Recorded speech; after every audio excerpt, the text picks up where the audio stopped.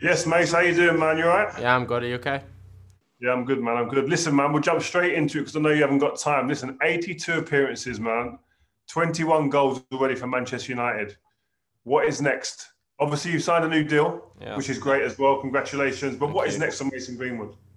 Really coming towards near the end of the season now. We're in some cup competitions, hopefully to get some silverware for the club. Obviously, with me individually, I don't really think about individual goals that much. It's always the team first. So I've always wanted to win a trophy at United. I'd rather win a trophy at United than score as many goals as it is really.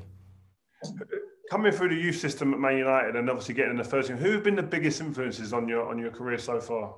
Marcus definitely one, and then also a coach, Kieran McKenna, the assistant coach at United, because he would give me a chance in the youth team. He put me 2 years up to play in the youth team, so he put a lot of faith in me there. And obviously Marcus he's done it all really through the ranks, like I've done really. So he knows how it goes. So he's always helped me and spoke to me and told me about the challenges and what to expect from the first team.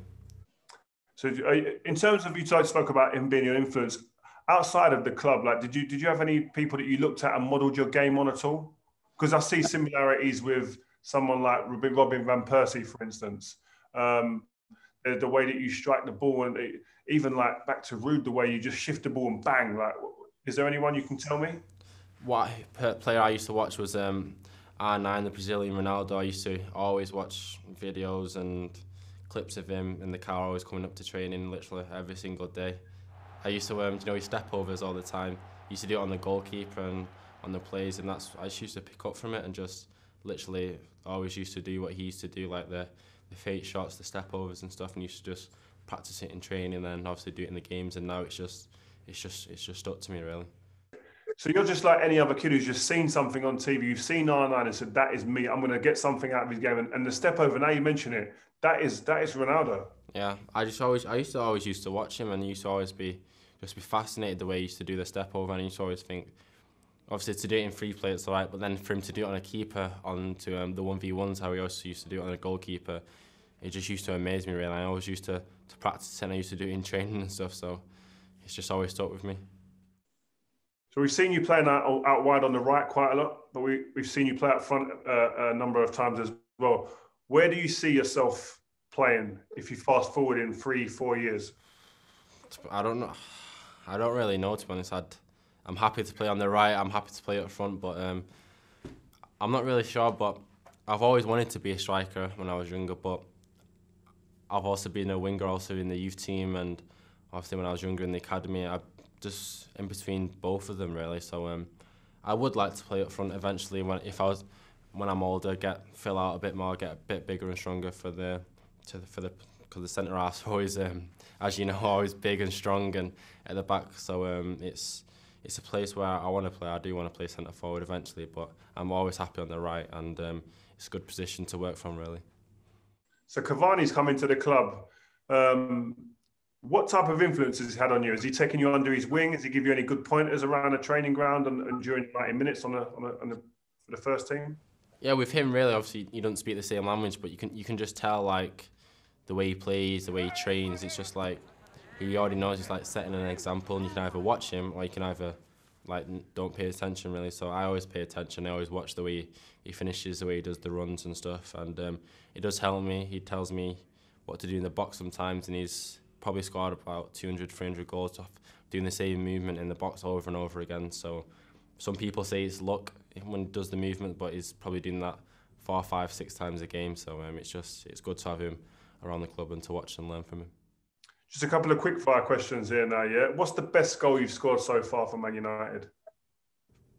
Probably it's either the one against Watford in the Premier League, and then the second one against Bournemouth. Them two are probably my favourite goals. Probably What's been your best moment in a Man United shirt? my debut against PSG, 100%, 100%. What did it feel like coming on there? Like, obviously, it's like Champions League football, man, and the music, the atmosphere and stuff. What are living, lasting memories for you from that day? Yeah, just even watching it, I remember watching the '08 final at home, watching that and knowing that's the Champions League, and to end up being there in PSG. I was with also Angel was there, I think Brandon to Heath was also there, so it was a big moment for the academy and the whole club really. But for me to come on the pitch and participate, it was amazing. It was a dream come true really. As a striker, what striker do you look at and think, you know, if I could add that one element to my game from world football, who would that be and what would it be? Mine's still from Eddie with his heading. I've not scored a headed goal this season for me. I've not really had many chances, but to add one thing from my game, that's probably my weakest area is heading the football. I'm always practicing after training, after all the training sessions really. But to have one thing, it'd be with Eddie and his heading. It's in training you see it, and sometimes you're just like, how do you get in that position? How do you even like score a header from there? So it's good. I can't finish an interview without speaking about Ole and what he's done for you in terms as a striker. Does he give you pointers? Because Ole was a magical goal scorer and you're a striker. Does he give you any pointers and information in movements and how to hit a ball, etc.?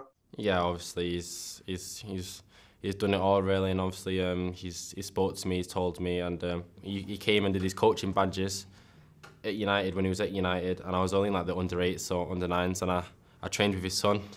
I remember he was telling me that. I couldn't remember because I was a lot younger, and he told me about it. So it was good to hear from that. But he always speaks about movements, how to get into the box, shooting and stuff. So it's a good benefit to have him here. Brilliant. Listen, man, mate, I know you've got to get on a plane. I really appreciate your time, man, and just keep banging them goals in and I'll stay do in my the best as long as possible. Yeah, I'll do my best. Thank you.